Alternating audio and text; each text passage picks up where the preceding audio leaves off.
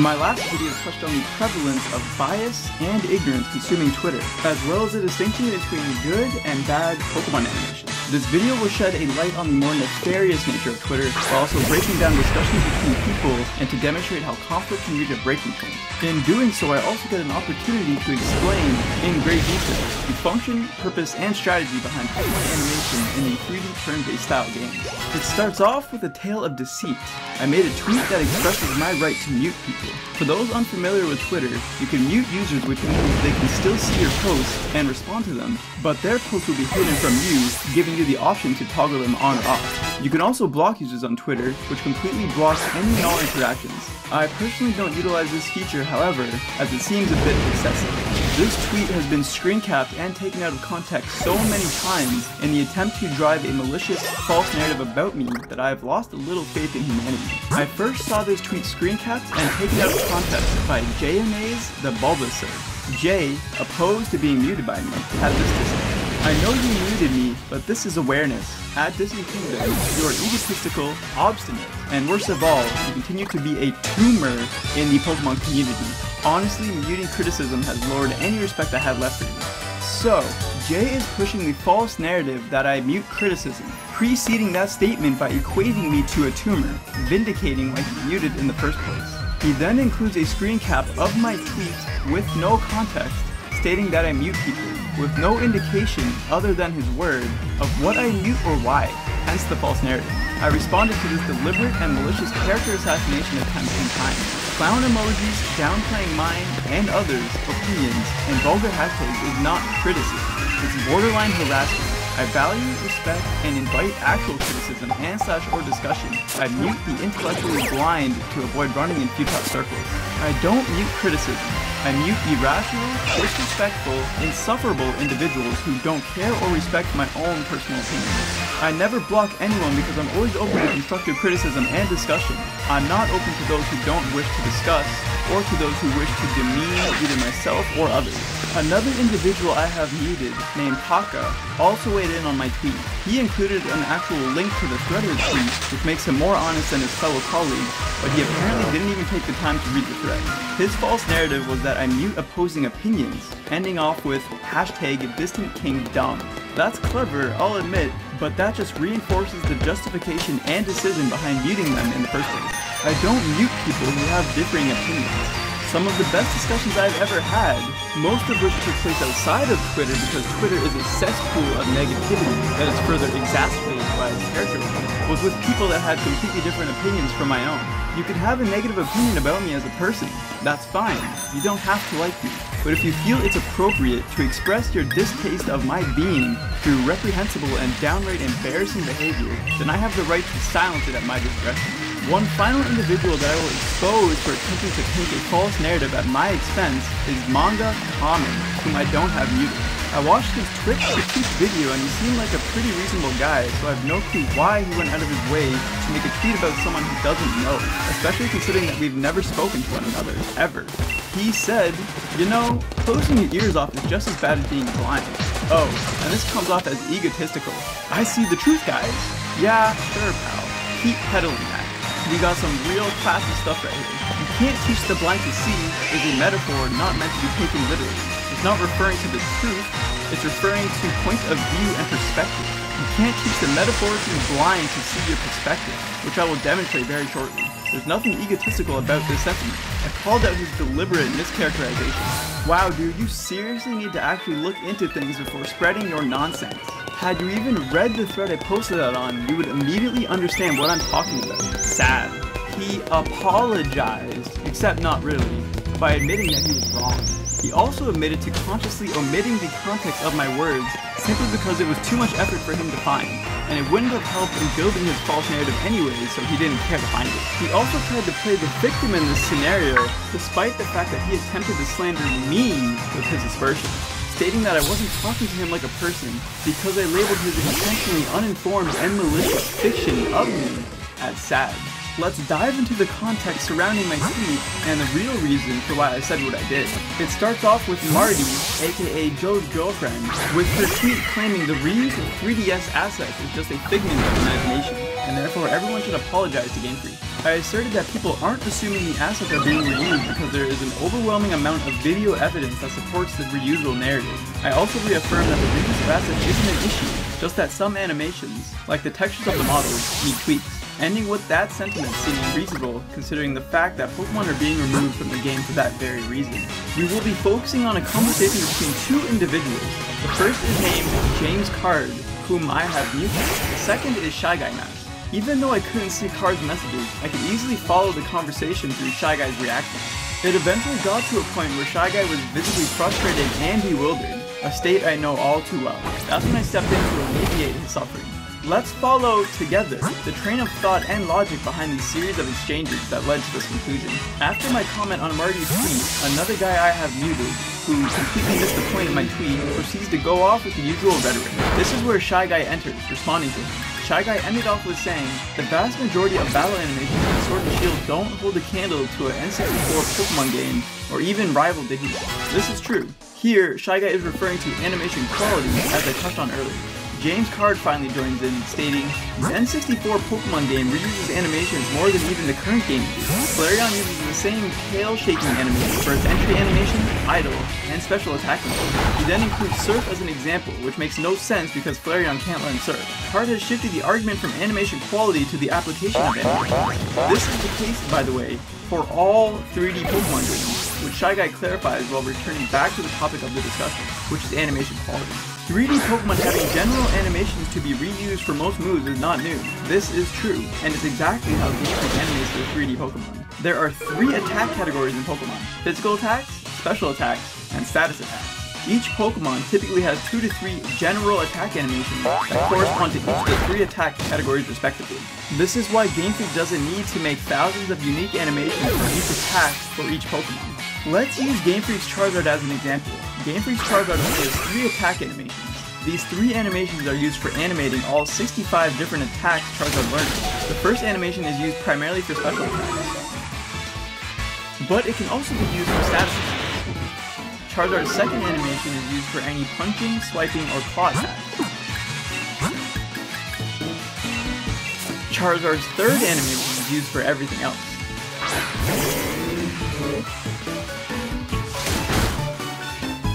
As practical as this animation strategy is, it has some limitations, especially with regards to physical attacks. A punch looks completely different from a kick, for example. This can be detrimental to cohesion between Pokemon's attack and their animation. Cohesion is important because greater cohesion translates to more convincing animation, which leads to enhanced expression, resulting in greater satisfaction when using an attack, which means that the game is more fun and enjoyable. Many special attacks can also achieve simple cohesion through the use of anchor points, which can be used to properly position and align certain Pokemon special attacks to the most appropriate point on the Pokemon model. You can think of it as an attachment point where the attack emanates from. Blastoise is a prime example to demonstrate this. Blastoise has 2 cannons on his back. The sole purpose of these cannons is to shoot water out of them. This can be achieved by anchoring 2 water beams to each of Blastoise's cannons respectively. This creates the illusion that water is coming from his cannons. Blastoise is an iconic Pokemon, thanks in part to his cannons. He is seen in all Pokemon mediums using his cannons to shoot water, except in Game Freak games. Game Freak has a hard time positioning their special attacks in general to elicit cohesion, which can be seen in Max Flare for several Pokemon. The beam is anchored to a fixed location instead of originating from the Pokemon, which shatters the illusion of the Pokemon using the attack. Shy Guy addresses the solution to the limitation of Game Freak's animation system, while still remaining on topic. The difference is that Stadium had more general animations and better general animations. Shy Guy included a video that supports what he is saying, which showcases unique kicking animations for some Pokemon in Pokemon Stadium. This helps in solidifying cohesion whenever a Pokemon uses a kicking attack. The greater number of animations means the greater level of expression. Expression is enhanced even further if the animations themselves are of high quality. Let's use Genius Snorri Charizard from PBR as an example. Remember how Game Freak Charizard only has 3 animations for 60 plus attacks? PBR Charizard has 7 unique attack animations for when Charizard uses a move. His first animation is used typically for special attacks and status attacks. His second animation is used for punching, swiping, or claw attacks. His third animation is used for kicking attacks. His fourth animation is used for charging style attacks. His fifth animation is becoming airborne by flying. His sixth animation is diving down from a flying position, and his seventh animation is a running animation used to approach opposing Pokemon. PBR Charizard has more than double the general attack animation compared to Game Freak Shy Guy. This is just one of the many reasons why the Pokemon in PBR's battling system are more expressive than their Game Freak counterparts. Shy Guy ended with, "Let me know when you find anything on par in Sword and Shield." Card responds with a single animation. Shy Guy provided a 5-minute video to support his case. Card provided an 8-second clip of a single animation of a single Pokemon. This is what we refer to as cherry picking, which is a term many people love to use. The animation shown by Card is one of the better ones in terms of cohesion, convincingness, and satisfaction. Scorbunny is using one of about 3 general attack animations here. This would have been a great animation to use for Double Kick instead of the non-animated version Game Freak runs with. Shy Guy contends that Flame Charge specifically will not have comparable quality when used by other Pokemon. This is typically why larger sample sizes are more beneficial to both parties in a discussion. In Card's defense, there is literally only that one example of Flame Charge, other than Arcanine's gimped version due to the Dynamax phenomenon. Card response is not a signature move, which means all other Pokemon will have comparable quality when using the move.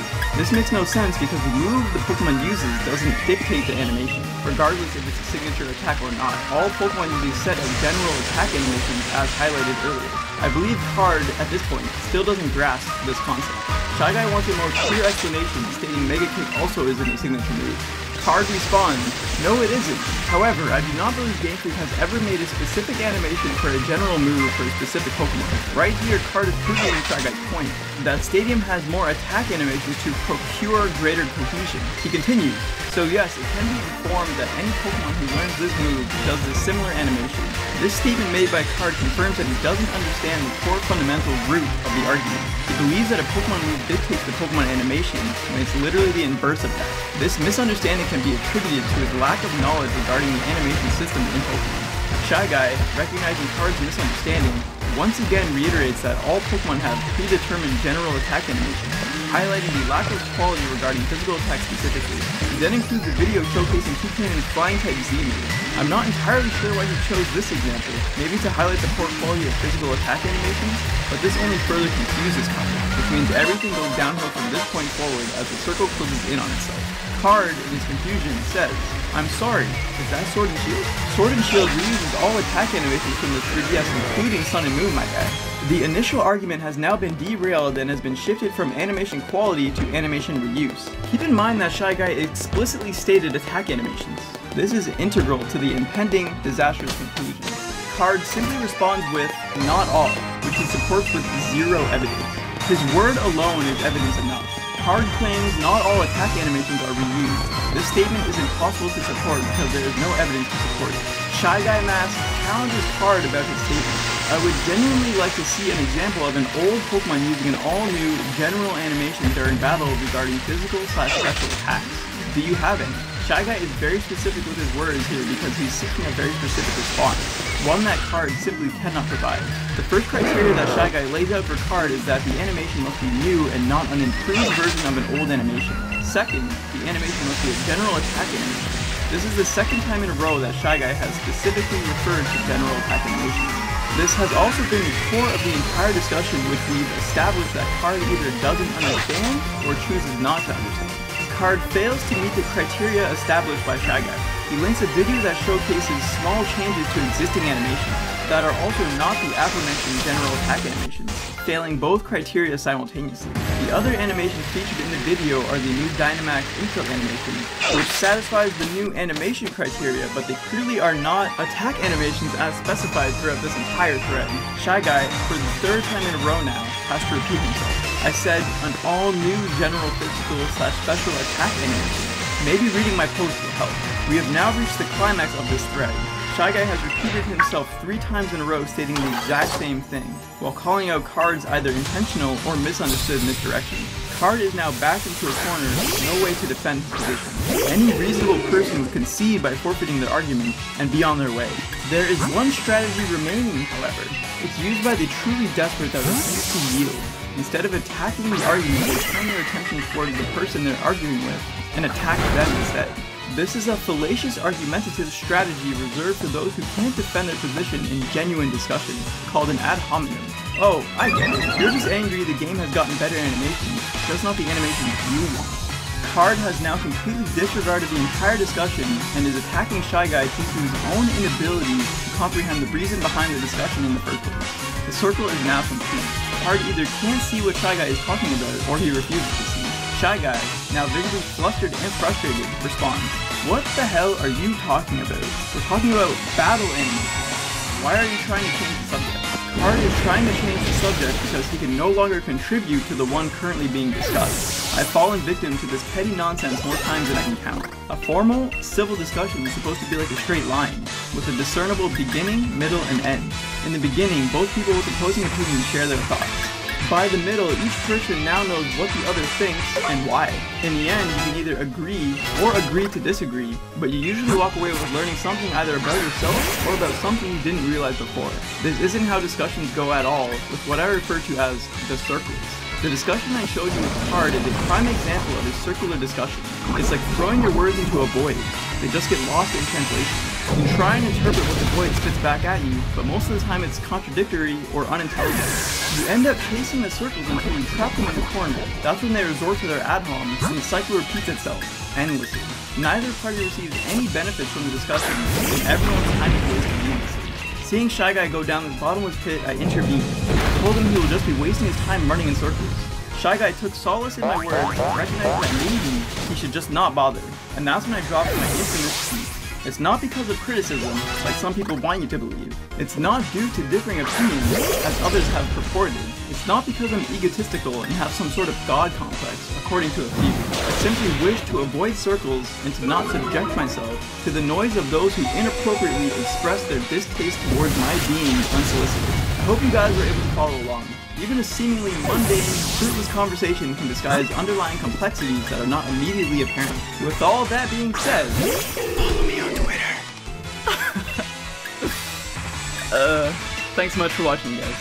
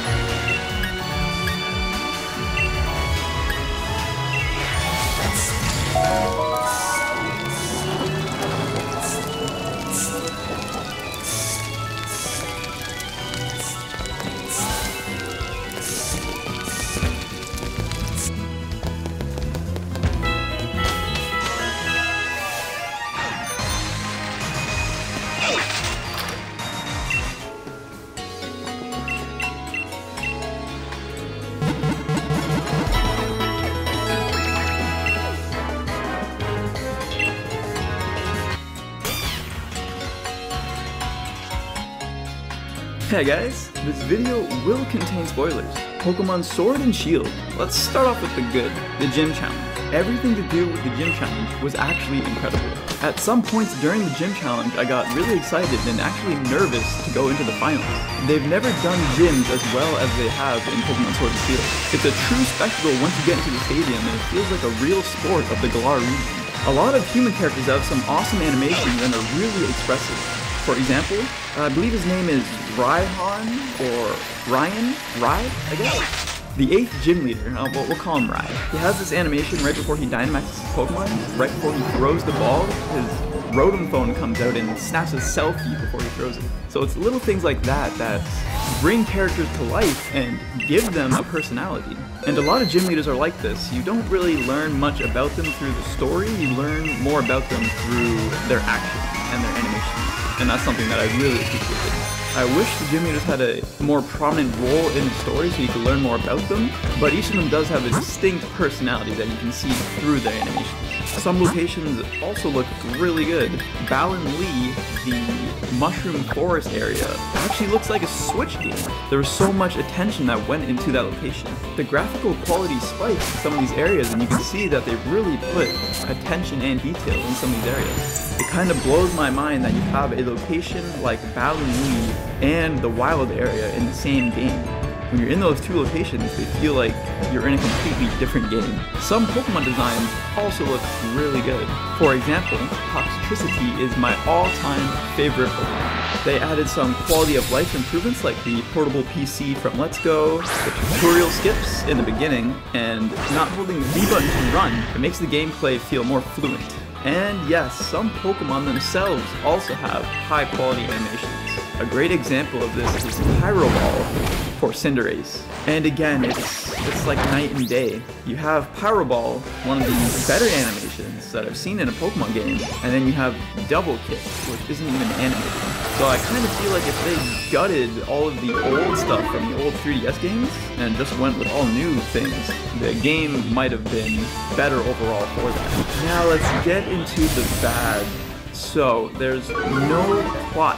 There's no story, really, of any kind. Most of the story happens off-screen. For example, you'll hear a loud sound in the background, and, it sounds exciting, right? You want to go investigate it. But then, out of nowhere, Leon hops off of his Charizard and basically says for you to continue doing your little kitty gym challenge while he goes and handles the big boy stuff. And this happens more than once. So while the gym challenge aspect of the game is really well done, that's all the game is. That's all you do. You just do the gym challenge. That is the main story.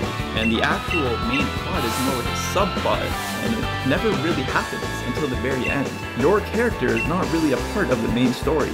Leon and Sonia have a better adventure than you do. You also never really touch on the lore of the game. You don't really truly learn what Dynamax is. And the only lore that you get exposed to, really, from the story is when the wall breaks down and you see the statues. That moment is the most amount of story you experience, basically, in the entire game until the very end. Rose is arguably one of the worst villains in modern media history. He is that bad. His motivations are questionable at best. He starts off as a really kind of interesting, goofy, smart individual who runs a business and he does a lot to help Galar, and then he randomly devolves into a generic, idiotic villain. And you don't understand his motivations, you don't understand where he's coming from. He wants to save the world 1,000 years ahead of time by using energy or something. Like, I didn't even fully understand his motivations. Even Leon in the story was like, bro, you're crazy, we don't need to worry about this right now, we'll deal with this later, let me do my thing. And then Rose is like, no, I'm gonna deal with this right now. And then Eternatus, I don't know what's up with Eternatus. They don't explain where he came from. Is he an Ultra Beast? Is he just a regular Pokemon? When you fight Rose, there's a broken egg in the background. Was an Eternatus in an egg? Why is he in an egg? Where did he come from? How did Rose know to use Eternatus? How did he know that Eternatus brings the dark days? None of this is explained. It just happens, and then you just need to deal with it. And then that's it, and then the game ends. So this is what I was talking about with no story. It's just You do the gym challenge for the entire game, and then you beat Eternatus, and that's the game. There's no exploration. Most of the game is extremely linear, just a bunch of straight lines, a bunch of corridors. This is circumvented slightly with ladders to add a layer of verticality, but the ladders themselves actually kill immersion. Whenever you go on a ladder, it just stops the world from moving. Typically what role-playing games want to do is they want to immerse you into the world, but around every corner, Pokemon Sword and Shield is doing its best to shatter that immersion. They give you an escape rope as a key item, which is a nice addition, but you never really need to use it. There are no typical dungeons. The entire game is just a straight line. I never needed to use the escape rope. And the post-game is bone dry. It's as dry as it was in X and Y. There's a battle tower, but the battle tower itself has been gutted. The battle tower is probably the worst it's ever been in the past couple of years. They only have double battles and single battles. And that's literally it. There's no multi-battles. The fetch side quest is just glorified raid battles, but that's something you could do in the wild area before you even get to the first gym. It's nothing new. You don't learn anything. You don't learn anything new about the game. You chase around the royal family, but are they actually royalty or were they just goofs? It's not really as clear cut as I would have liked it to be. And then we'll get into the wild area. Now the wild area is what shows all of the true flaws of the game. It just has signs of being rushed everywhere. The graphical quality dips hard in the wild area. It looks terrible from the textures, the tree textures. It looks not like a Switch game at all. You have the terrible pop-in, all over the place Pokemon just appear out of nowhere, and in very close proximity to the player, which shatters immersion. There's nothing really to do in the wild area. It's just a giant open area. You have the raid battles. I'm not a personal fan of raid battles. I didn't even touch them in my entire playthrough. And for the most part, I tried to avoid the wild area because it is one of the worst parts about Sword and Shield. It feels like a last-minute addition. Everything else in Sword and Shield looks infinitely better than anything you find in the wild area. In conclusion, I had fun, but in order to have fun, I had to enforce arbitrary restrictions. And even then, Sword and Shield is going out of its way for me to not have fun by making the game easier than it should be. For example, with the constant heal, you get healed around every corner. It's a good 3DS game, the best looking 3DS game I've ever seen. It's an okay Pokemon game. It's very comparable to X and Y.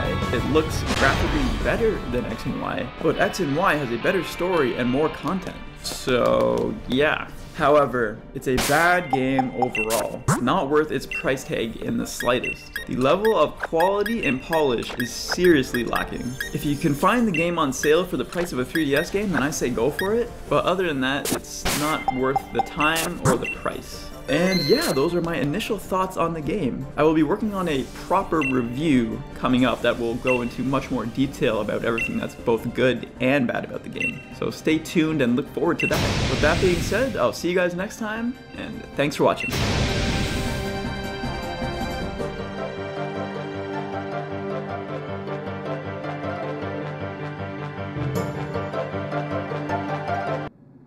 Gym leader, we'll call him Rai. He has this anime.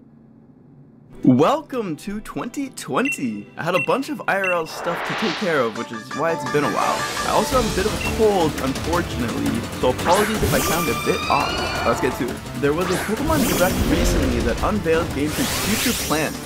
Instead of the cliched third version, they will pursue DLC, which will feature 2 expansions, Isle of Armor and Crown Tundra, both of which take place in new wild area type locations. I will get into the issues surrounding this momentarily, but first I want to share my thoughts from the Direct. Overall, it was surprisingly good. They did share a lot of new information, and there is a significant amount of new content being added. New hairstyles with new colors, which is cool. New clothing options, like the Get This patch, which I already have access to a year in advance. Shout out to the awesome Pokemon modding community. New bike outfit that is significantly more appealing than the default clown suit. I would still prefer a toggle to remove it if desired. New bike skins, cool. Not as cool as a car though. Still not a fan of Dyna/Gigantamax, but there's new forms like Blastoise, who has acquired several brand new cannons and will use none of them. New Galore forms like Galarian Articuno. Concept art shows it shooting lasers out of its eyes. I'm positive it will shoot from everywhere but its eyes. New Pokemon that look pretty meh to me overall. New Celebi looks especially awful. New co-op play mode, like traversing a Pokemon den. Hopefully it's not as disgustingly laggy as the wild. New tutors with new attacks, which is always exciting and helps to change up the meta. New items like the experience charm that seems to boost the mandatory experience share to help mitigate some grind in order to hyper-train your Pokemon more easily. And finally, they will be adding an additional 200 Pokemon from past titles, bringing the total number up to a respectable 600 plus. As you can see, there's a lot they're adding, and basically all of it is really good stuff. What's great about DLC is that it extricates you from having to suffer through Sword and Shield for a second time, since you can continue with the same save file, which is honestly a blessing in disguise. I'm currently attempting to complete a second run on a different Switch, and it's agonizing. The game has non-existent replayability, and the only motivation I have to complete the second playthrough is when I'm watching a movie, so that I can spam click the A button while doing something much more productive. The DLC route is also cheaper than the alternative, which would have been a reskin of the same game for full price. The Sword and Shield expansion pass is half the price of a full game, coming in at $30 USD. Now let's get into some of the criticisms and concerns surrounding this news. The main issue people have with the DLC is that you have to pay more money, 90 USD total, for a proper Pokemon experience, when all of this stuff should have been in the base game from the very beginning. Sword and Shield is severely lacking in content. The game is bone dry, even more so than X and Y, which are considered to be very weak additions to the series content-wise. People feel that Game Freak withheld content and are now selling it back to them. For example, it was revealed that Leon has a mentor named Mustard, who is a central character in the upcoming Isle of Armor expansion. Leon is the undefeatable champion. Don't you think Mustard may have been instrumental in Leon being able to achieve such a title? I don't believe Mustard is seen or heard from at all in the main game, despite being a seemingly vital character in Leon's development on his journey, becoming not only the best trainer in Galar, but a trainer who doesn't lose. Having Mustard introduce Leon and elaborate on their relationship would have been a far more meaningful introduction to Leon, as opposed to just meeting Leon at a station outside your house. DLC is typically used to complement a game by expanding upon what has already been established. Sword and Shield's DLC is being used to complete the barren base game, bumping up the cost from 60 to 90, which is significant, and is a reason why people are taking issue. Sword and Shield are now the most expensive Pokemon titles in existence, costing more than double any past title, and it still doesn't even have all of the Pokemon. The cost is not proportionate to the content you receive. The DLC should have been free.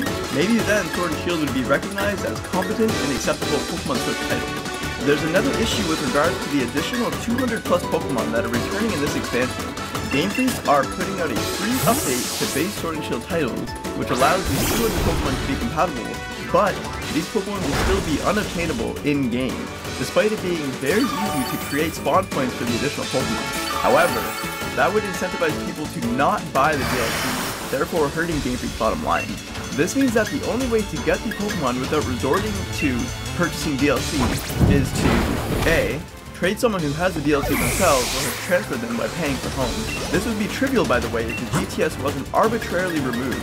Maybe they will sell it back to us in future DLC. And B. Pay for home and transfer them yourself. Yes, the 200 plus mons are technically free to get into a non-DLC title, but you have to go out of your way, scouring public forums until you find what you're looking for. Again, GTS, something that has been a useful staple of the series since Gen 4 on the DS over 12 years ago, would have simplified this process, but I guess the Switch is just incapable, somehow. Other than that, the only way to access the Pokemon is through the paywalls, being the DLC and or Pokemon Home. Now is a great opportunity to address another issue that people have with regards to both Pokemon Bank and Pokemon Home. Pokemon Bank is, quite frankly, a scam. Each Pokemon is about 260 bytes, and you can store up to 3,000 Pokemon for a whopping 780 kilobytes for $5 annually. That's not even a single megabyte, which is only 1/1000th of a gigabyte. To put this into perspective, Google Drive gives you 15 gigabytes for free. 15 gigabytes is the equivalent of 15 billion bytes, which makes up approximately 57 million Pokemon. The cost for this, using the bank scam system, is over 96,000 USD annually. Nintendo makes $96,000 off of storage that Google Drive gives away for free per person. But it's only $5. It's not that expensive. You're just cheap. Yeah, well, if I shit on a plate and I sell it to you for $5, it's only $5, but you're still being scammed regardless. The only way to get your bros from the 3DS to your Switch is to buy into a scam. The cloud-based system of Pokemon Bank is seriously unnecessary. They could have just made an application where you could write all of your Pokemon to the SD card, it wouldn't take up even a single megabyte, and then connect the 3DS to the Switch wirelessly using some kind of infrastructure, like home, to move your Pokemon. This is how Game Freak did transfers in the past. From Gen 3 to 4, you needed to utilize Pal Park, which required you to have a Gen 3 game in the bottom of the DS and a Gen 4 cart in the top. This did not require a cloud service and was free of charge. You could also connect the DS to the Wii and send your Pokemon over to either Pokemon Battle Revolution or Pokemon Ranch for free. I see no reason why the 3DS couldn't do the same with the Switch. For Gen 4 to 5, you could utilize the Transfer Lab, but this required 2 Nintendo DS systems. Now let's talk about Pokemon Home. It comes out next month, but there honestly isn't much we know about it, which is pretty concerning. What we do know is a paid, cloud-based service similar to Bank.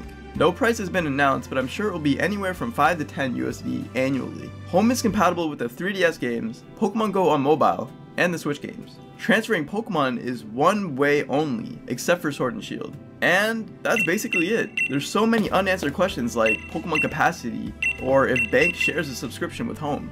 They did hint that Home will have some type of GTS capabilities, which is cool when you first think about it, until you realize Game Freak most likely removed the GTS from Sword and Shield to simply sell it back to you later on. Before we know it, we will need to pay for our Pokemon to follow us, or pay more for the verse recorder, so on and so forth. I wouldn't put it past Game Freak at this point. Which brings me to my final discussion topic, which is that people are equating Game Freak to EA due to all of their recent shady business practices. As much as I'm not a fan of Game Freak, they most certainly are nothing like EA, yet. Game Freak have practiced a business model for the past 2 decades that essentially sells consumers the exact same game 3 times, with marginal differences between the 3. This is obviously pretty scummy, and it's getting worse. For example, you see this Pikachu? This Pikachu is locked behind a $60 USD paywall. The only way to get it is by having a Let's Go Pikachu save file on your Switch. This Pikachu was used recently to win a tournament, hence pay to win. But Smash Bros DLC characters are also pay to win. Yeah, but Gigantamax Pikachu is more than double the price of all current Smash fighters combined, and it's just for one form of one character. Don't forget this abomination. If you want both of these in your Sword and Shield game, it will set you back 120 USD. Not quite as bad as loot boxes, but it sets an ugly precedent. There's also a Mew locked behind a $50 paywall. Let's calculate the optimal Pokemon experience in 2020. Base game, DLC, 2 ugly forms of unevolved Pokemon. There's no better way to play a Pokemon game than with a Pokeball. And you must now also pay for online too. It costs almost $300 to play and enjoy everything that Sword and Shield has to offer. This is about 650% more expensive than past titles. Does the experience reciprocate that value? Hell no. Pokemon in 2020 is definitely not 650% better. It's arguably worse than it's ever been in a long time, which emphasizes the terrible state Pokemon finds itself currently. Anyways, let me know what you guys think down below. With all that being said, thanks for watching, you guys.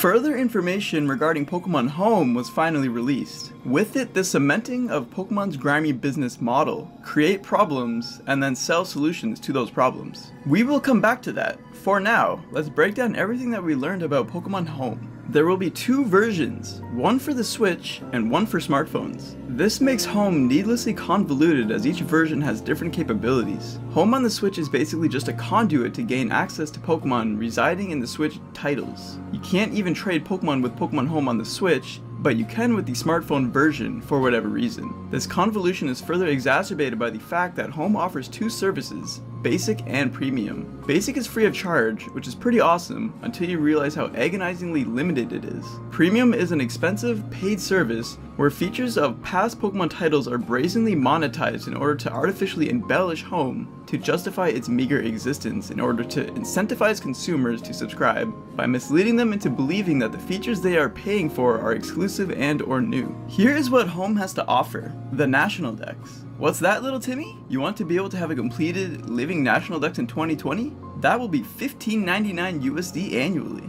Game Freak created a problem. They removed the National Dex from the games, despite proving to be more than capable of adding back all Pokemon through patches after release. They won't do this, however, as that would hurt the bottom line. So they will, instead, sell the solution to you. They remove the National Dex in order to monetize it. Home is able to store up to 6,000 Pokemon, twice that of Bank, which equates to about 1.5 megabytes worth of storage. But fear not, if you don't feel like paying for something that should be inherent to your $60 game, Basic Home gives you access to a single box free of charge. You gain access to 30 Pokemon, which only encompasses about 3% of the entirety of the National Dex. Pokemon Home allows you to finally transfer your bros to allow some of them into Galar, at a cost. You literally have to buy into a paywall in order to connect your Switch to your 3DS. Not only do you have to pay for Home, you need a bank subscription as well. You need to pay for 2 different cloud-based services in order to transfer mere kilobytes of information.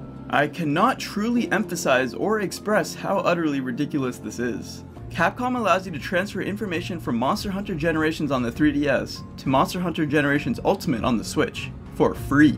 They utilize servers similar to Bank/Home to connect the 2 consoles together. The only difference being that Capcom does not scam you into believing that you need to store your minuscule amounts of data in the cloud. They simply use their server to transfer information from one console to the next, and then they store your tiny amounts of data on your own device, which seems reasonable. This requires one simple app that can be downloaded from the eShop free of charge. If Capcom were to exercise the Pokemon scam system, they would require not 1, but 2 different apps, and for you to pay for both apps separately in order to successfully transfer literally kilobytes of information. Again, I cannot stress enough how nonsensical this is. Even Nintendo/Game Freak/the Pokemon Company recognize the absurdity of their transfer scam system, so they are giving out Bank at no cost for 1 month's time succeeding the release of Home. After that, too bad. Give them your money for both services, otherwise your bros are trapped forever. The GTS makes its return. The GTS was a welcomed addition back in Gen 4, and was a series staple for over a decade, until it was arbitrarily removed in Sword and Shield. Turns out it was not arbitrarily removed at all, but was strategically transferred over into Pokemon Home to assist in gouging the consumers further over something that was previously native to the series for a long time. Home has severely bastardized the GTS in order to incentivize people to restore it to its former glory. GTS is technically free with the basic Home, but you only have access to 30 Pokemon. I don't think people understand how restrictive this is. The chances of you searching for a Pokemon of your choosing and having the desired Pokemon of the person you're trading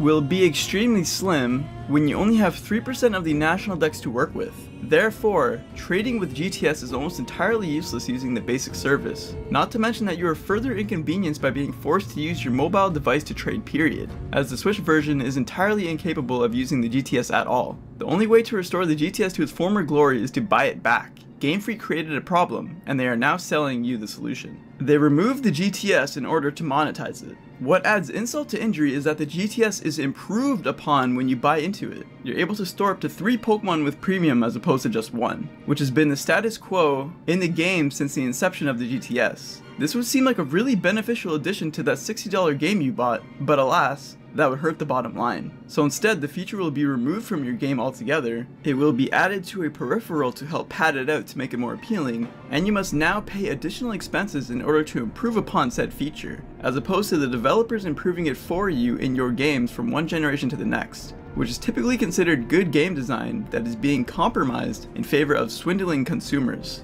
This business practice is reprehensible, encroaching into EA territory, and should be lambasted by everyone. This leads me into the next Pokemon Home feature called the Wonder Box, which is literally just Wonder Trade from the games, except that it's upgraded to allow the deposit of up to 3 Pokemon as opposed to just 1, which is available in the basic Home service. Again, this would have been a beneficial addition to the mainline series, but they need to bolster Home to make it as appealing as possible, so your $60 game must suffer in kind. This feature is further upgraded with Premium by allowing up to 10 Pokemon at a time, which is 10 times better than your $60 game. They are neglecting feature progression in their games in favor of monetizing the updates instead. They included the Judge function, which seems to operate exactly how it does within Sword and Shield. The catch is that the feature is locked behind a paywall in Home, which speaks volumes to how desperate they are to make Home attractive enough to consumers by tacking on superficial bells and whistles. From what was shown, they didn't even attempt to revise this feature. Instead of giving you the exact numerical value of each Pokemon's IV, they again chose to omit these values in favor of ambiguous adjectives, which are less than helpful. Even more so when you take into consideration that you're now paying for this feature. They are repurposing features that are already available in order to monetize them. Temtem shows you the exact numerical IV value for every single stat, which is extremely useful when building competitive-based teams. This is built directly into the status screen of the game. You don't need to talk to a random NPC in order to decipher what they tell you, and you don't need to pay for an overpriced, unnecessary cloud service either. Room Trade. This is basically Wonder Trade but with extra steps, as all you can do is blind trade with others, which is exactly what Wonder Trade already accomplishes. You can join using basic home with up to 20 other people, but you cannot host a room yourself. You have to pay for such a privilege. This feature is only available on mobile. Friend Trade. This has been a staple since the beginning of the franchise, being able to trade with your friends. No additional cost here, but it's only available on smartphones. Mystery Gift. Another series staple. No additional cost. For some reason the Switch version cannot receive mystery gifts, even though Sword and Shield have the exact same feature. It makes no sense. You get a room, which I guess is just your profile for Home that can be customized. You get access to battle data, which allows you to check Sword and Shield ranked information, but this feature is only available on smartphones instead of the Switch, which is where Sword and Shield are played. Very confusing. You can also access news, but that's what the internet is for anyways. This is for smartphones only, despite it possibly containing important information pertaining to Sword and Shield. Pokemon Home has its own currency called Home Points that can be exchanged for battle points in Sword and Shield. You accumulate points by depositing Pokemon. Not very useful for basic users that only have the ability to deposit 30 Pokemon, as opposed to 6,000. Quite the disparity. Now that we've gone through everything that Home has to offer, let's take a closer look at what Premium gives you access to. Does Premium Home have anything new to warrant its steep price tag? First, let's take away all the features that are available for Basic, as those features are free and do not incentivize a premium purchase. Next, let's take away all features that were either removed from past games in order to be monetized, or are currently available features that are being repurposed and monetized in order to enhance consumer appeal. This leaves us with only the Room Trade feature. Again, one could argue it's just Wonder Trade with extra steps, but I feel it's distinct enough to warrant being new. The only thing you're granted access to with regards to Room Trade, if you purchase Premium, is that you're permitted to host a room, and that's it. Premium offers updated features that should have been included in your $60 game to begin with, but that would hurt the bottom line. But this is a business. Of course they want your money. Yeah, well, EA is also a business too, yet everyone hates them all the same, and for good reason. You can run a business without deploying scummy business practices in the hope of exploiting your consumer base. Bank is a scam, and I'm inclined to deduce that Home is even worse. It's nothing more than a facade erected on deceit and greed. Let me know what you think down below. With all that being said, thanks for watching, guys.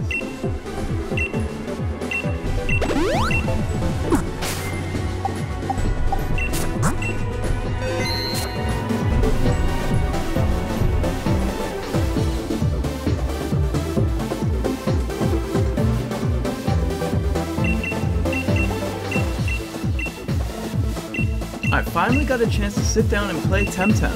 Here are my first impressions. Heads up, I will be making a lot of comparisons to Pokemon as Temtem draws several striking similarities to Pokemon that can help contrast the two. Hey guys, before we get into the video, Hal wanted me to let you know that over 80% of people that watch my videos are not subscribed. Crazy, right? If you enjoyed the video and want to be notified on future uploads, please consider subscribing to the channel so you don't miss out. It helps so much more than you realize, and both Hal and I would greatly appreciate it. Thanks for hearing us out. Enjoy the video. I've given Game Freak a lot of flack over the past year regarding their lackluster animation, and all of it was warranted and justified. However, not all of their animations are lifeless, stilted, and expressionless. So for today's video, we will be going over the best idle animations Game Freak has to offer. First up is none other than Mr. Mime. Mr. Mime is, well, a mime. A mime is an imitation artist that performs illusions. One such illusion is called the wall. It's where the mime pretends there's an invisible wall in front of him. Game Freak's Mr. Mime idol animation elicits this idea perfectly. Pokemon Battle Revolution attempted something very similar with Mr. Mime, but the way Game Freak's Mr. Mime is animated conveys the invisible wall more clearly, with its janky motions that has it moving exclusively in one dimension, as if though he's trapped inside of a small glass box. Galarian Mr. Mime is in a similar boat, but instead of being based on a mime, as the name would suggest, this Mr. Mime took inspiration from tap dancing. The particular tap dance technique Mr. Mime's performing is called a shuffle step, which is a pretty rudimentary tap dancing move. Even though both of these Pokemon have the exact same name, they are easily distinguished from both their design and animation. Mr. Mime is similar to Galarian Mime, but he uses an advanced form of the shuffle step. Ryan's design is interesting, but his animation elevates him as a character even more. Hitmontop is known for spinning on its pointed top to deliver devastating kicks. Game Freak turned that upside down, literally, by portraying Hitmontop in a different light. Instead of pivoting on his pointed head, Game Freak put him on his legs, but rather than having him stand there like the majority of their other Pokemon, they gave him an energetic, lively idol where Hitmontop breaks out in a dance-like movement. This animation was most likely inspired by choreographed dance and cardio workout routines that are incorporated as rest segments in between actions to give participants a chance to catch their breath and recuperate. This translates perfectly into an idle animation for a fighting type Pokemon. Game Freak's fun Hitmontop idol personifies him as a fitness instructor, which ties into its fight. While it's idle and waiting for commands, it taps out to stay warmed up while recovering stamina, allowing it to be able to fight at a moment's notice. Added this in post. I offered my own interpretation of Hitmontop's idle animations, but he's actually a personification of a capoeirista, a practitioner of the Afro-Brazilian martial arts of capoeira. His animation is based on a basic capoeira technique called ginja, which Hitmontop replicates almost perfectly. The ginja is a simple yet fundamental movement that emphasizes both offense and defense, which is most likely what inspired Tyrogue's evolution method. Tyrogue only evolves into Hitmontop if both his attack and defense are equal at level 20. All of this is significantly cooler than my interpretation and makes Hitmontop's animation even better than it already is. I wish Game Freak employed this level of creativity and ingenuity to more of their Pokemon. Stuff like this is so interesting and makes you appreciate the craft of Pokemon creation even more. Genius Sonority's Roselia's idle animation always came across as graceful and elegant, which is emblematic of the rose flower that Roselia's appendages are based upon. Game Freak took note of that and felt it necessary to create a strikingly similar idle animation for their own Roselia. It's no coincidence that both animations are very similar, and Roselia is no exception, which we will see in a sec. Game Freak is most definitely cognizant of the work put in by Genius Sonority to bring the Pokemon to life, so that begs the question why they felt it necessary to strip so much personality and expression from a vast majority of Pokemon, but then leave it intact for others. I really appreciate the innovation present with Hitmontop by applying a different concept to it, which in turn has the player perceive the Pokemon differently. Sadly, out of the near 500 animated Pokemon in Pokemon Battle Revolution, Hitmontop is the only example I know of where Game Freak implemented any semblance of creative innovation to an idle animation.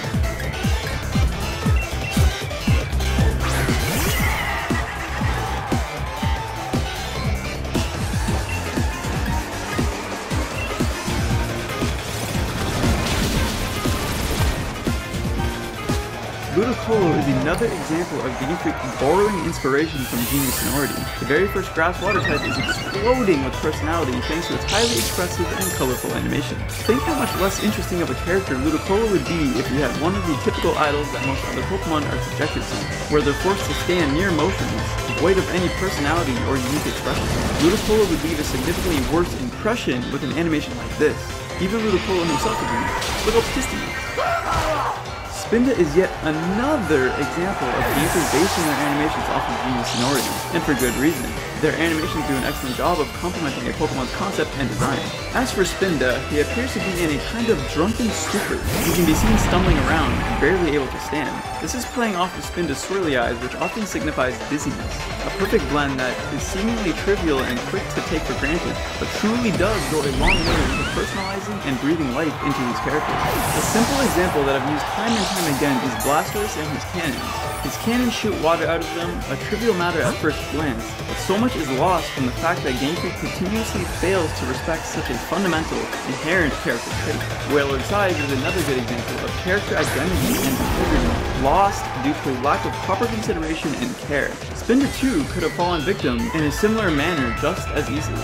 Next up is Oricorio from Gen 7's Alola, more specifically the POW form of Oricorio. This animation takes inspiration from the region itself, which is based on Hawaii. The dance it's performing is called the hula dance, a dance developed by the Polynesians that settled on the Hawaiian islands. It serves as a visual portrayal of the accompanying chant or song called the alu or mele, respectively. Kind of like sign language anyway. The hula dance typically complements not only Oricorio's POW form design, who has a plume that resembles a hula skirt and hula flower crown, but ties in the Hawaiian-based region as well in a fun and creative way. Over in Galar we have Barraskewda, who has an appendage that moves in a way you may not have initially expected. It reminded me of obscure character traits on other Pokemon like Rhydon's spinning horn, Starmie's spinning backstab, Typhlosion and Blaziken's retractable flames, Breloom's extendable arms, Banette's zipper mouth, Samurott hiding swords in its arms, etc. Things that are hard or impossible to express through static sprites, but can be easily demonstrated with 3D models. I was actually pleasantly surprised during my initial playthrough when my Arrokuda evolved into Barraskewda, since all I knew about Barraskewda at the time were the leaked images of it that didn't show its full animation. The propeller tail itself serves as an indicator of Barraskewda's speed, as propellers are typically associated with boats, and boats are pretty fast. Barraskewda also has a hidden ability called Propeller Tail, rightfully so, which only has a niche in doubles by ignoring opposing drawing abilities. I ended up liking Barraskewda even more simply because it had a cool rotating tail. Those are all of GameCube's best idle animations. Which one was your favorite and why? Leave your thoughts down below in the comment section. Until next time, thanks for watching.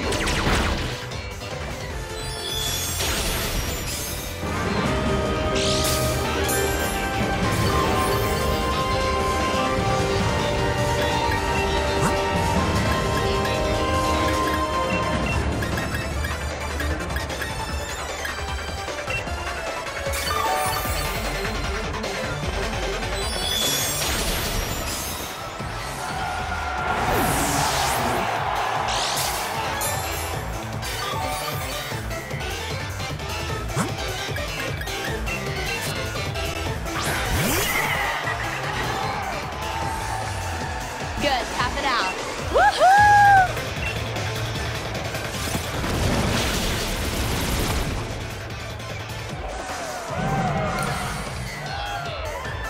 This free battle is about to get underway. A hot battle involving the hopeful champs of tomorrow has just started.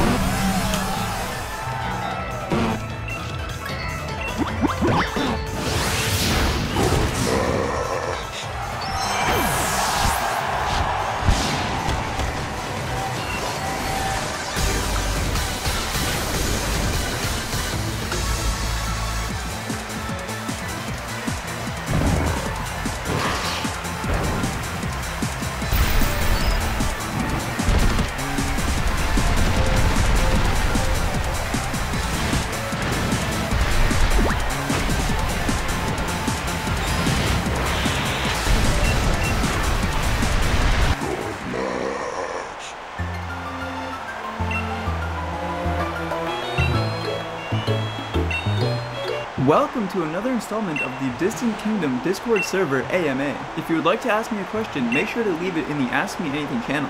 Do you have any siblings? Yeah, I got 3. I got 2 brothers and 1 sister. My brothers are fraternal twins, and I am the oldest out of all of them. Who's your waifu? My waifu originally was Mikasa from Attack on Titan, but she has been recently dethroned by none other than Nezuko from Demon Slayer. Nezuko is just everything. Pikachu!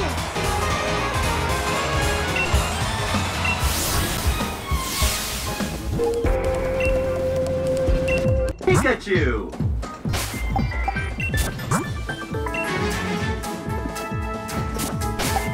Pikachu! Here it comes! Thunder! There! Awesome! What now? Body!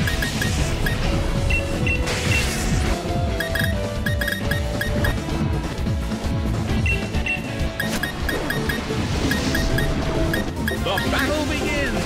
It's always a chance of a comeback. It hits! Starts to attack! It hits!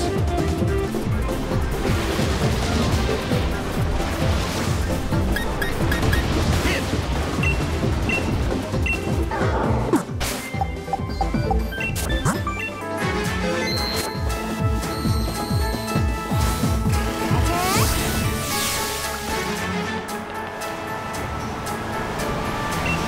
Pikachu! Heavy tackle! What impressive impact! Bam! Pikachu! Oh, that Pokemon was handled easily! It's down already! Pikachu! Pikachu! Pika Pika! Pika!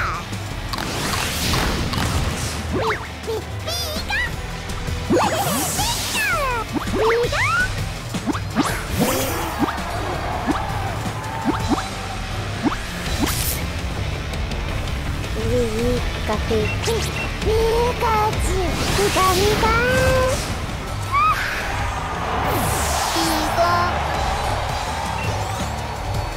Pika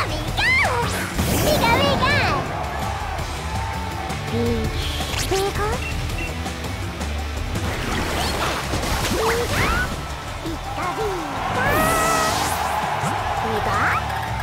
Pikachu!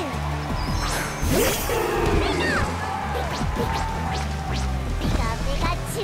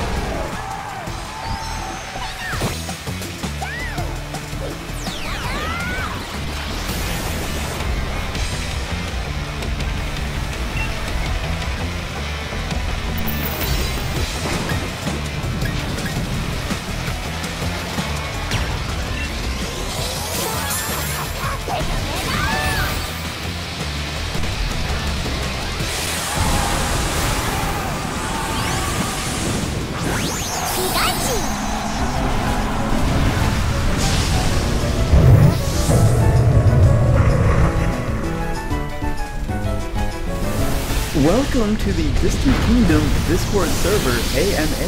There's a channel where you can leave any question that you want me to answer. So if you're interested in doing that, then be sure to join the Discord. The link is in the description. Alright, so the first question is, what time is it? It's currently 1:14 in the morning. I should get to bed. Older than 22? Yes. Are you a Crip or a Blood? Neither. How do you respond to people who are critics of your opinion when you prove them wrong on something that you have tangible proof of? But there's new forms like Blastoise, who has acquired several brand new cannons and will use none of them. Was that really so hard, Game Freak? I can admit I was wrong, and am honestly pleasantly surprised and appreciate that they took the time to respect their characters. Game Freak finally recognized the canon. Blastoise, for the first time ever in a Game Freak game, actually uses his canon. This is a monumental and exciting time. Also, in a scripted cutscene, you can see the new Articuno shoot laser beams from Zai, which lines up with the promotional art we saw in the first trailer. The cutscene itself looks really cool, and I wish the game had more of them like that. And the new Slowbro also uses his cannon to attack. It's so refreshing having coherent animation. Overall, they showed some nice stuff. Some returning Pokemon have me beyond happy, like the Krookodile line, the Aggron line, the Magmar line, Luxray, and Scyther plus Scizor. The new wild areas look a lot more fleshed out and interesting than the OG wild area, which is promising. They don't appear to look as empty, and there's secrets that you can uncover like the Reggies, adding more value to these areas other than being a glorified safari zone. It looks like you need to activate panels on the ground. Puzzles are a more interesting and engaging way to interact with legendaries than just walking up to them through a corridor. But I appreciate the extra effort here. There's a great variety of interesting wild Pokemon too. It would be really cool to see a fully scaled Wailord in the wild since the overworld models are properly scaled. There's like this weird Cramorant robot thing which immediately reminded me of the Robo Groudon from Gale of Darkness. At the end of the trailer, the player character is seen partaking in a double battle against Leon and Raihan while teaming up with Hop. I wonder if this is a story extension or maybe they added a double battle mode for Pokemon League rematches. Very interesting either way. Hop, oddly enough, is not in Gym Challenge attire. Perhaps you can team up with many different characters like Beed or Marnie. The official Pokemon website dives a bit deeper. In the Isle of Armor, they show a pic of a cave. It's unclear if you can actually explore this cave or if it will be an empty corridor. The pic they show looks rather uninteresting and linear, unfortunately. You can see more of this cave for a few frames in the trailer. The Isle of Armor story sounds rather uninspired. It seems like it will truly just be training in Mustard's dojo, and that's it. Crown Tundra looks like it dives into some lore and will be significantly more interesting overall, and is the expansion that introduces all of the old legendaries and the new legendaries, other than the Cubsy line. Speaking of the new legendary Pokemon, let's take a closer look. First up is Regieleki, or Regieleki. Pretty weird name. I think Regispark rolls off the tongue better, but I digress. It's a pure electric type and, according to its lore, is the most powerful electric type Pokemon in existence. Quite the statement considering we have electrical monsters like Zekrom. It has some type of technology on its body for the sole purpose of controlling its power, similar to the belt used by Machoke and Machamp. It has a new electric type called Thunder Cage, which sounds like an electric type whirlpool. Regieleki also has a new ability called Transistor, but there's no description of what it does. Maybe it increases a stat when hit with an electric attack. Regidrago, the Dragon type Reggie, was apparently crafted by our boy Regigigas, but failed to fully complete it. I guess the completed Regidrago would just be another Charizard. Lol. Dragon Energy is its new attack, and it works like a Dragon type Eruption, which can be devastatingly powerful, but cannot be boosted by any weather or terrain. Regidrago also has a new ability called Dragon Maw, but sadly there is no further details. My guess is it boosts Dragon type attacks. The new birds are indeed Galarian forms of the Pinto birds. Galarian Articuno is Psychic Flying type, and it uses its psychic powers to levitate. Therefore, it rarely flaps its wings. I mean, at least Game Freak is explaining the lack of animation. Its new attack is Freezing Glare, a psychic type attack with a chance to freeze. Pretty crazy. I like the idea of combining elements into a single attack, like how Scald, a water type attack, can burn. Really cool. Galarian Zapdos is the second fighting flying type, the only other being Hawlucha. Its signature attack is Thunderous Kick, but only seems to be electrical in name alone, as it lowers defense instead of a chance to paralyze or a secondary electric typing. Galarian Moltres is a dark flying type. It uses a new attack called Fury Wrath that comes with a flinch chance. I thought its Berserk ability was new, but turns out Grandpa had it first. It grants a special attack boost when your HP is at half health or lower. Galarian Slowbro is the very first poison psychic type. Its only weaknesses are ground, ghost, and dark, and it resists poison while also absorbing T-spikes. Grass and Fairy while taking even less from fighting type attacks. Decent defensive typing. Poison and Psychic have never been too great offensively, but being able to shut down fairies and fighting type mons is valuable. This Slowbro will have a tough time around steals unless it maintains Flamethrower. The design itself is pretty funny. The Shelder lashed onto its arm, causing a chemical reaction, removing its water typing in the process, replacing it with poison instead. Galarian Slowbro has a new ability in Quick Draw alongside a new attack called Shell Sidon that will always hit the weakest defense. Correct me if I'm wrong, but I don't think we've ever had an attack like this. I know Psyshock hits defense instead of special defense despite being a special attack, but it doesn't flip-flop depending on the Pokemon. It seems very powerful. My guess for Quick Draw is that it functions like Quick Claw, but in ability form. So Slowbro will randomly gain priority on its attacks. which could be insane. All in all, the expansion looks really fun, and it dropped on the 17th this month. I'll be doing a full, detailed review when it releases, so stay tuned for that. What do you think the new abilities do? Let me know your thoughts down below. That's all for now. Thanks for watching, guys.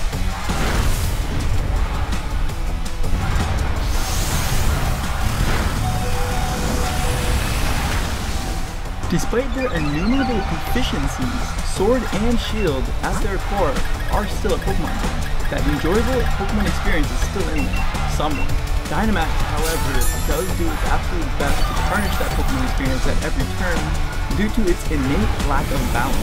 But there's still some fun to get, although I do believe the game would be significantly more fun without Dynamax. With that being said, let's get into the battle. Alright, so my very first Wi-Fi battle ever. Let's see how this goes. Yeah, so I started off with, I believe, electricity. So I can just click buttons with electricity. And it looks like T-Man decided to lead off with Mr. Ryan. He's got that psychic type, so we gotta get out of there real quick. Go into the High Dragon. Go into the High Dragon. And he's got...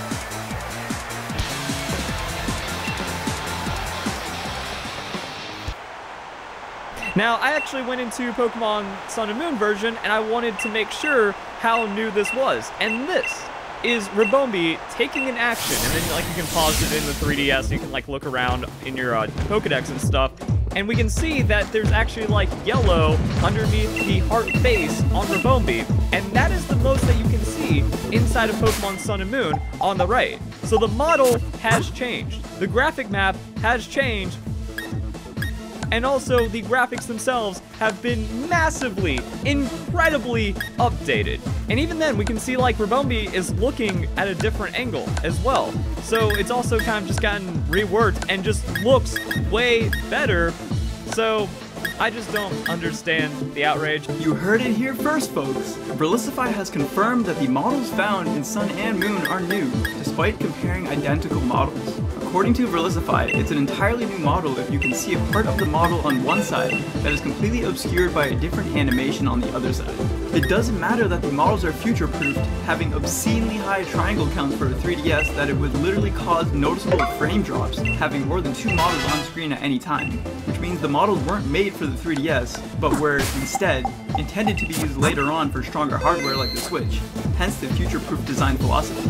It doesn't matter that the models are already proven to be 100% compatible with the Nintendo Switch, with the models being ported into Pokemon Let's Go. This further fulfills the design philosophy behind the decision to future-proof the models in the first place, to be able to reuse them on more powerful hardware later down the line. It doesn't matter that Game Freak created literally thousands of unused walking and running animations to use in future titles for said future-proof models. It doesn't matter that literally all of the old, reused animations are frame-by-frame identical to past games on completely different systems, which requires identical rigs or you run into glaring issues. It doesn't matter that Game Freak has been reusing the same future-proof models for over half a decade that have been in literally every single title since X and Y in 2013. It doesn't matter that the exact same models are used on completely different hardware, like phones and arcade machines, which is a testament to how flexible the models are, being able to be ported into completely different systems. It doesn't matter that you can change the texture without manipulating the actual model itself in any way. It doesn't matter that all 100 plus old Pokemon from past games seen so far in Sword and Shield look the exact same as they did on entirely inferior hardware, despite it being extremely trivial to tell if a model is actually new or not. It doesn't matter that it makes negative sense for Game Freak to remake identical copies of their old assets instead of, you know, making completely brand new looking assets. It's disrespectful to Game Freak to assume they're so inept at their job that not only did they discard all of their high quality assets, they also made the new ones look exactly like the old ones instead of taking the opportunity to make better assets. None of that matters because Verlisify made a grossly inaccurate and disingenuous comparison to push his deluded narrative. He somehow, conveniently, forgot that Pokemon Camp is based off of Pokemon Refresh. So instead of using Refresh Ribombee for a more honest comparison, he used the Pokedex. He then recognized, immediately, that the models still look too similar for his liking, so he had Ribombee initiate an entirely different action from the one seen in Sword and Shield, to contort Ribombee as much as possible in order to deceive his clickbaited victims. The models are, therefore, confirmed, beyond a reasonable doubt, to be new due to cunning dishonesty, notwithstanding the mountains of evidence corroborating the inverse assessment, contradicting this so-called self-repentant confirmation that has zero substantiated evidence. Huh. It's like Game Freak cares about their games. It's like Game Freak cares about their audience, and the last 2 decades and more have only proven that, and there was no reason to doubt or attack them. Shocker. Hey guys, I hope you liked the video. Who knew comparing identical models with different contortions due to animations?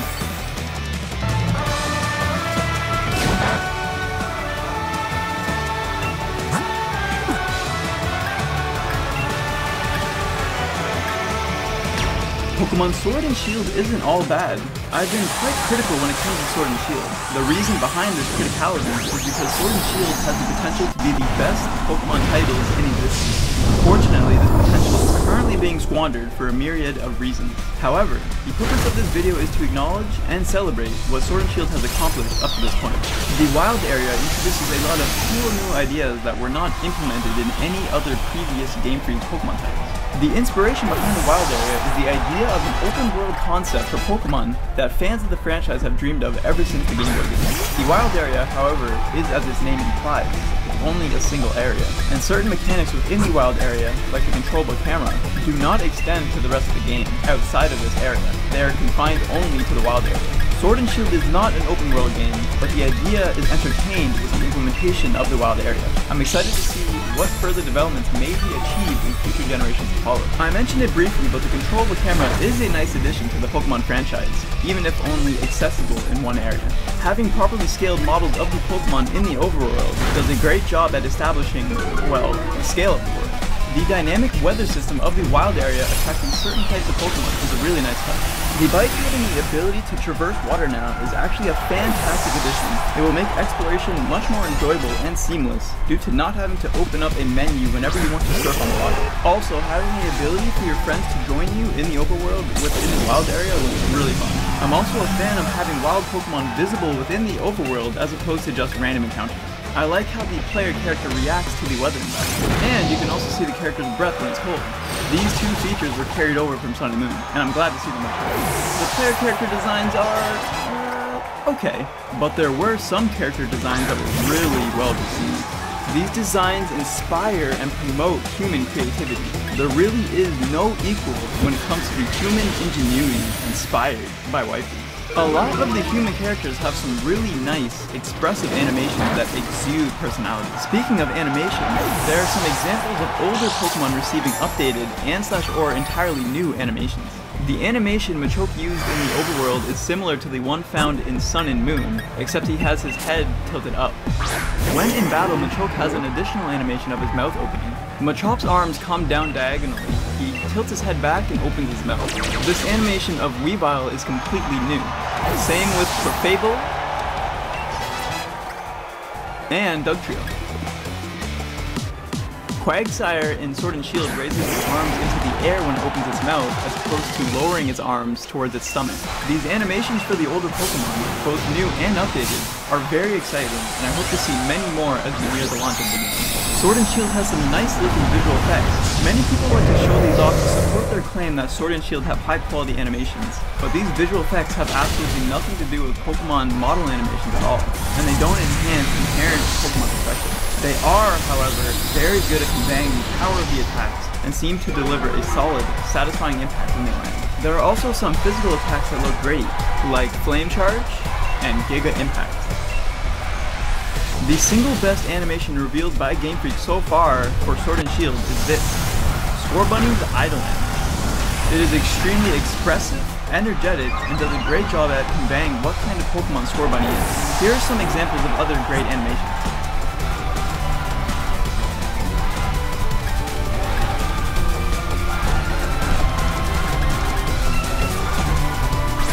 With all new generations comes new Pokemon, and obviously I'm a fan of newly discovered Pokemon species. I made a tier list of the new Pokemon designs, and I will go through each of them very quickly. So at the very top we have Corviknight. People either loved it or hate it based on its edginess, but I personally think it's a really solid design overall, and it's definitely a Pokemon that I would consider putting on my own team. Next up we got Roly-Poly, which is an awesome name by the way. Roly-Poly's concept also really complements its design. It's a clump of coal on a wheel that gets faster when hit by fire-type attacks. Genius. I'm really curious to see what it will evolve into.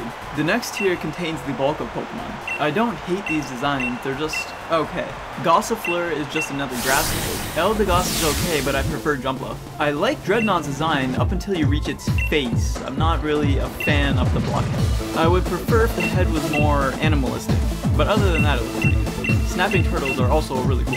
Sobble, Grookey, and Scorbunny are okay. I always pick my starter based on the final evolution, and I typically go with the fire type. But we haven't had a good fire type since Gen 4 with Infernape, so we'll see. Wooloo is just a sheep. And when I think of sheep Pokemon, I think of Mareep. And in my opinion, Mareep has a way better design than Wooloo, so Wooloo's just okay. Alcremie is a cream Pokemon, but that concept was already explored with Slurpuff, so it doesn't really add anything new in that department. Its design overall, though, is okay. I wasn't a fan of Zacian or Zamazenta when they were first revealed, but they've grown on me a little bit. A Sword Doggo and a Shield Doggo. They're okay.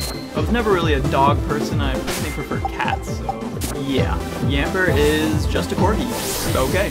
Again, I'm not really a dog person, so it doesn't really pull at my heartstrings like I'm sure it does with other people. The only two designs that I'm really not a fan of are Duraludon and Impidimp. There's just so much wrong with Duraludon, I don't even know really where to start. Its overall design is just really awkward. And I guess the best way to explain it is just to show what I would prefer Duraludon supposed to be. Duraludon is supposed to be the arch nemesis of Tyranitar, but I don't really get that impression from it. As for Impidimp, I'm not a fan of the name, the noodle appendages, the Miley Cyrus tongue, or the wings on the back of its head. I am a fan of its unique Dark Fairy typing, so maybe its evolution will swim. As for what I'll be looking forward to, I'm always a fan of the Pokemon music. They always do a really good job at that, so I'll be looking forward to some new tracks. I also love learning of new type combinations. I personally really want a Fire Grass type. I thought for sure we were going to get one in the Hawaiian-based region, but it wasn't meant to be. Hopefully that's not the case this generation. Anyways, you guys, that about wraps up my thoughts on everything that Sword and Shield does right so far. Remember that criticism doesn't necessarily mean that a game is bad, it just means that the game needs work. So when I criticize Sword and Shield, I'm not saying that the game is bad, it just means that the source of my criticism needs a little bit more work. Also, when I criticize Sword and Shield, that doesn't mean that I hate Pokemon, Game Freak, or Sword and Shield. When I criticize Sword and Shield, it means that I want the game to be the best that they can possibly be, and I'm confident that Game Freak is both capable and competent enough to make that happen. Also, just because you praise a game doesn't necessarily mean that it will be good. Only time will tell how Pokemon Sword and Shield plays out. Thanks for watching, guys.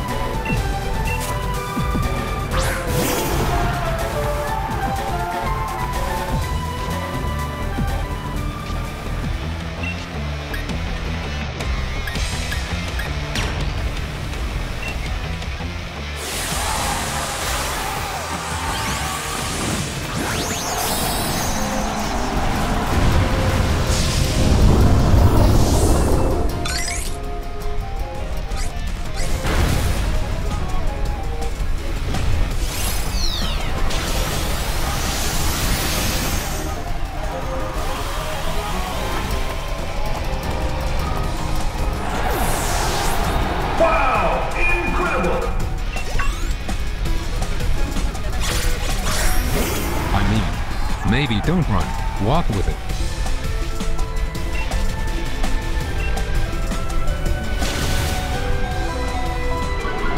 Why can I even do this? Why can I do this? Why can I do this? Does this look normal to you? Does this look like a good thing? Does this look like this should be happening? Me walking and my Pokemon just fucking sliding across grass and dirt? How does... What the fuck is this? What the fuck is this, man? The fuck up, Cinderace! What are you talking about over there? Tired of this shit.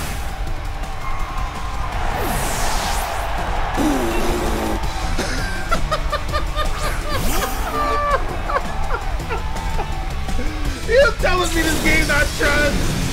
Oh my god!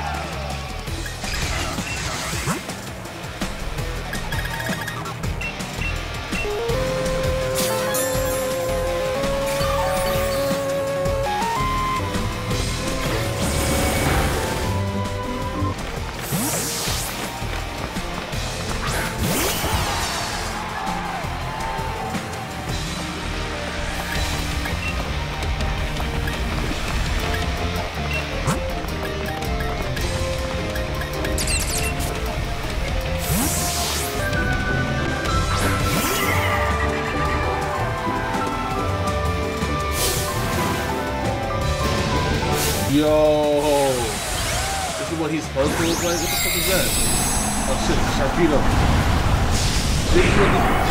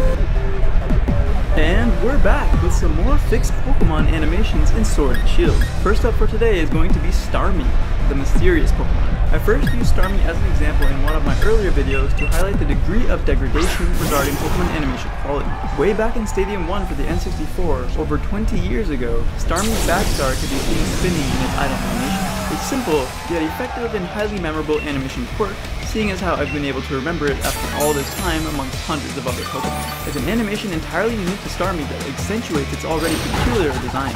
Most Pokemon have typical features which makes them relatable. A face with a pair of eyes, ears, mouth, nose, etc. Starmie lacks all of that, which can make the Pokemon hard to relate to.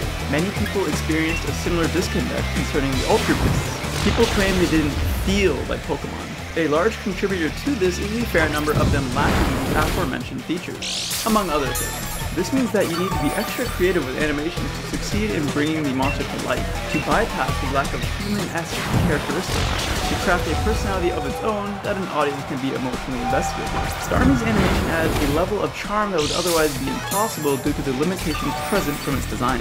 The animation idea carried over into the Game Freak Pokemon games, starting with Pokemon Crystal. It was also used during Starmie's idle animation for the Gen 5 games. However, come X and Y, this all changed. Starmie was stripped of the charm that was established through its animation in earlier titles for no discernible reason. In Sword and Shield, Starmie appears rather lifeless. This, in conjunction with Starmie's alien-like design, has come across as cold and distant rather than fun and energetic like Starmie of the past. Here is Starmie with its trademark spinning star restored.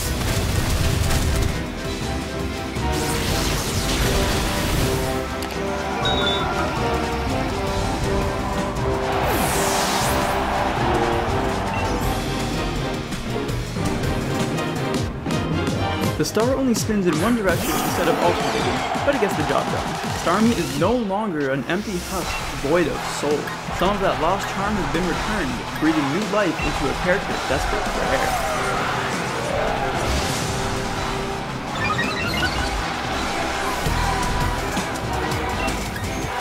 Next up is the lovable Sudowoodo, the imposter tree that hates water. When the player squirted a tree-like object in gold and silver, it would do a shake and an attack. This shake, as well as the animated sprite in Crystal, is most likely the inspiration behind Sudowoodo's animation in the older series Pokemon games. Game Freak Sudowoodo actually has no animation at all. It stands completely still. And I know I'll get a million comments down below saying, but distant human, Sudowoodo is pretending to be a tree just like the Pokedex entry says, so of course it's standing completely still. Yeah, I know. A few problems with that though. 1. The deck is referring to wild Sudowoodo, leading us to 2. The reason the wild Sudowoodo do that in the first place is to avoid being attacked, which leads us to 3. It makes no sense for a Sudowoodo to masquerade as a tree in the middle of a battle when that camouflage's primary function, to avoid being attacked, is entirely negated by the fact that Sudowoodo is engaged in combat. That defeats the point of the camouflage. I appreciate the appeal to the Pokemon's lore, I really do, but it just doesn't fit given the context of the situation. Therefore, I managed to capture a familiar look.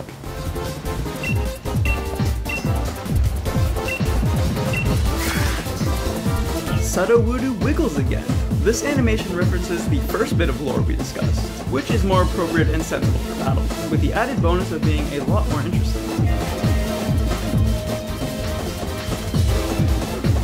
Before we proceed, I'd like to take another quick look at Wingull. The change I applied to Wingull in my last video was certainly mixed. Some loved it, others not so much. I discovered a new technique that made this video possible, so I wanted to take another stab at Wingull.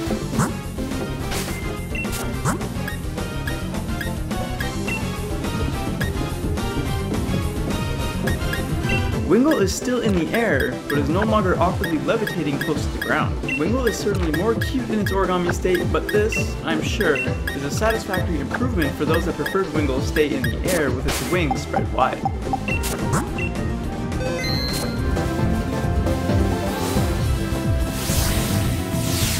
I was always a fan of Maractus, as it's definitely one of my favorite design Pokemon of the 5th generation. Maractus has an animation in Pokédex 3D Pro that perfectly encapsulates the fun, energetic, and lighthearted persona of the Maraca-inspired cactus. Maractus' idle animation in Sword and Shield isn't bad by any means. There's some movement involved that conveys a similar personality to 3D Pro, albeit to a lesser degree. Maractus is more lukewarm and sedated in Sword and Shield, so let's turn up the heat.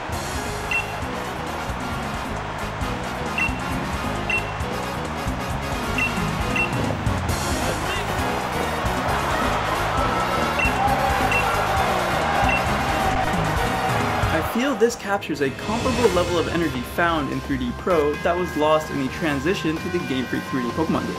Maractus is more lively and expressive, which really complements its colorful and eccentric design. Politoed, the frog Pokemon. Why isn't it the toad Pokemon? Anyway, Politoed, aka Mini Kyogre, before Pelipper rained on its parade, has always had a bubbly personality. Its comfy, dynamic posture and accompanying animation solidify that aspect of it. Over time, Politoed learned how to stand, but forgot how to be expressive. Politoed in Sword and Shield, like so many others, has fallen victim to a near total lack of animation that fails to make any meaningful contribution to Politoed as a character. Let's put a spring in its step.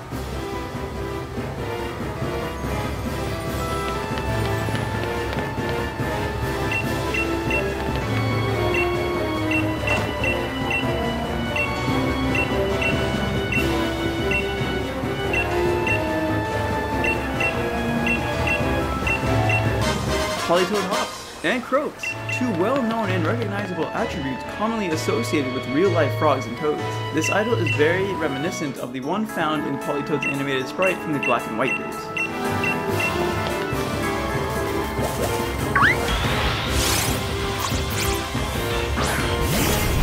The following couple of Pokemon are a proof of concept rather than a fix, granting us additional perspective of the Pokemon and exploring different avenues when it comes to Pokemon expression. Reboot's idle animation is pretty average, not outstanding, but not detrimental. I, however, absolutely fell in love with Reboot when its idle in Pokemon Camp, as it uses its fur pouch as pockets, which I found to be super cool. So I wanted to apply that concept to battles.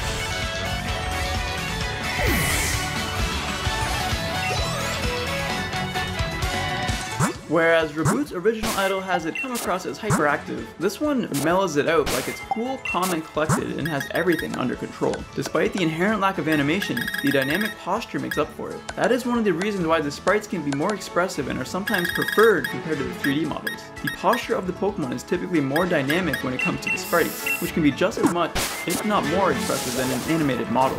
Only a select handful of Pokemon that I know of adopt a more dynamic posture over animation, which, when executed properly, can be a huge boon. Reboot, I feel, demonstrates this perfectly, foregoing more animation in favor of a dynamic pose that complements its design. Hitmontop, one of Game Freak's best idle animations, was a topic of discussion not long ago.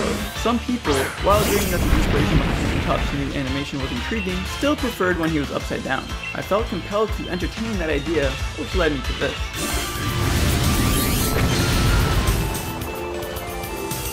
Instead of bouncing on its spike, Hitmontop spins indefinitely, akin to a Beyblade in a vacuum. It's interesting to see Hitmontop upside down again, but which do you prefer, the bounce back of old or the constant spinning of new? Would you rather Hitmontop be standing on its legs or its head? Let me know your thoughts down below. That's all for now. Before I close off, now wanted me to let you guys know that you can join the channel to become a member. For a single buck, you gain access to these epic Pokeball themed badges that appear next to your name whenever you leave a comment or chat during a premiered video or livestream. You also gain access to exclusive emotes and exclusive behind the scene posts. I will discuss higher tiers in a different army that accentuates its already peculiar.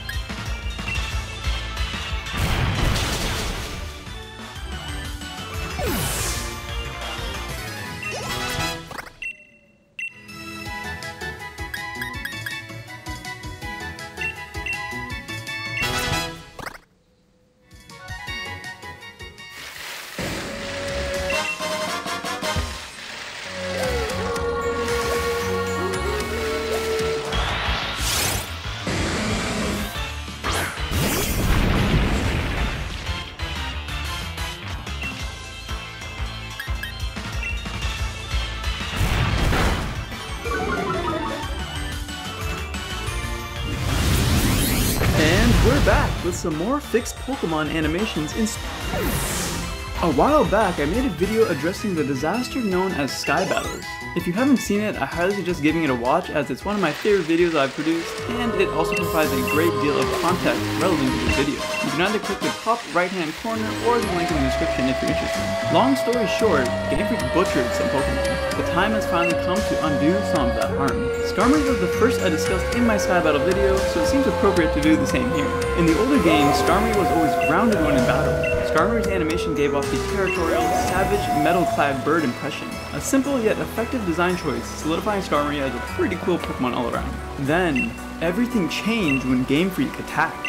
They dropped Pokemon X and Y back in 2013 and introduced a one-off gimmick called Sky Battles where you challenged NPCs in a skybox. In order to produce the illusion that Pokemon were in the